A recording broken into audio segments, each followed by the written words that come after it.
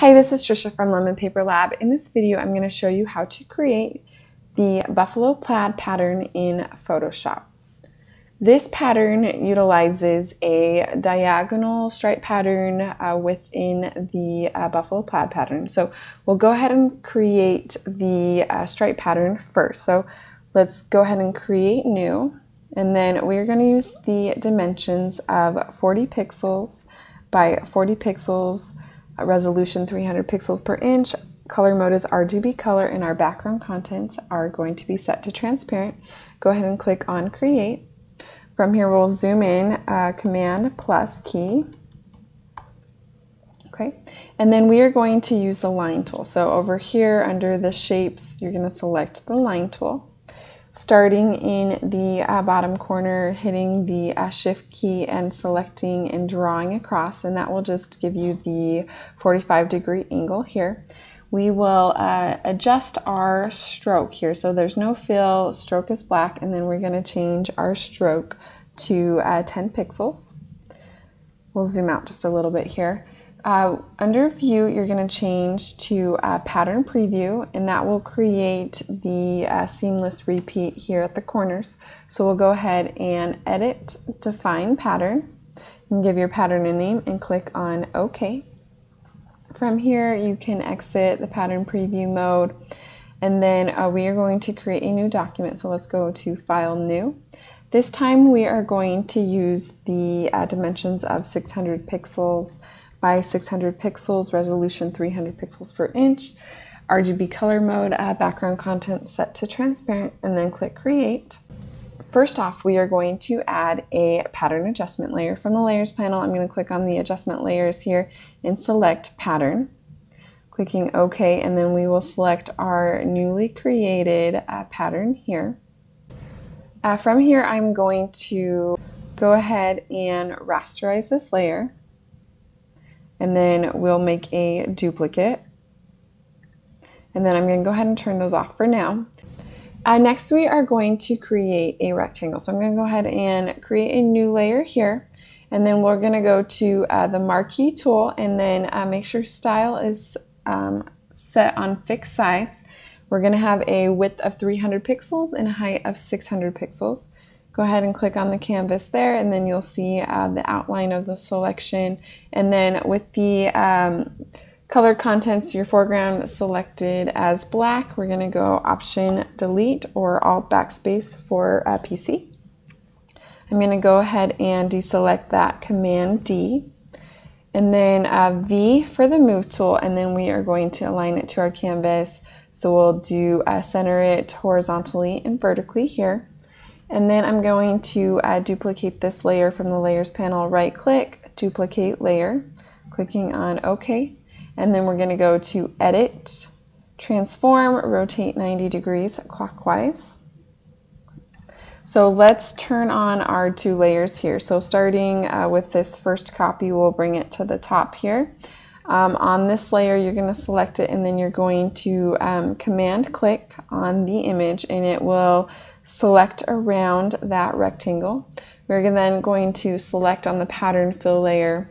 You want to make sure the marquee tool is selected. You can either click here or you can use M on the keyboard. And then from here, we're going to right click, and then we're going to do new layer via cut. We will go ahead and delete the excess here, and then you can turn off that layer there.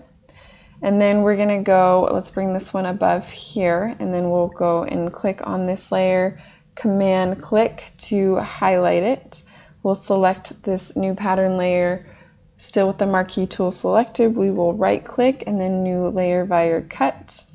We will delete the excess, and then you can clear that there. So we'll bring these ones to the top. And then next we are going to create a square. So we'll go to the square tool here, just clicking on the canvas.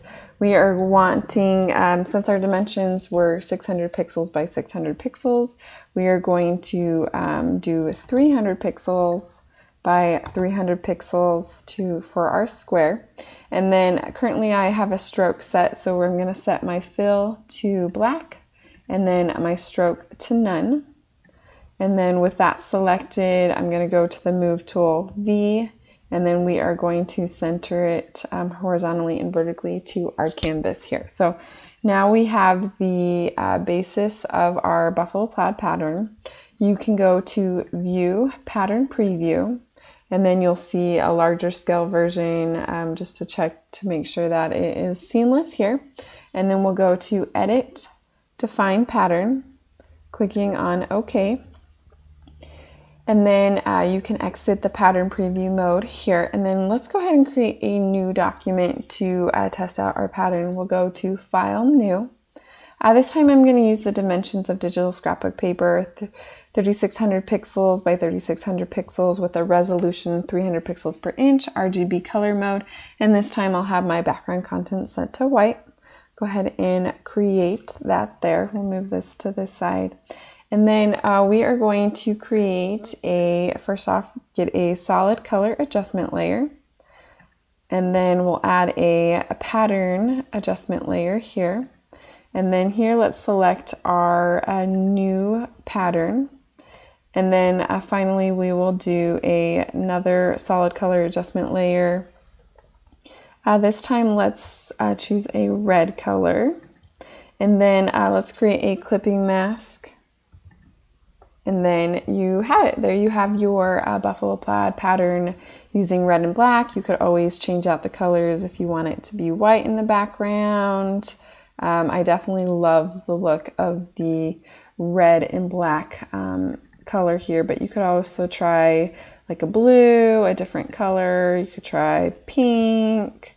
Definitely can have fun changing out the colors here for your design.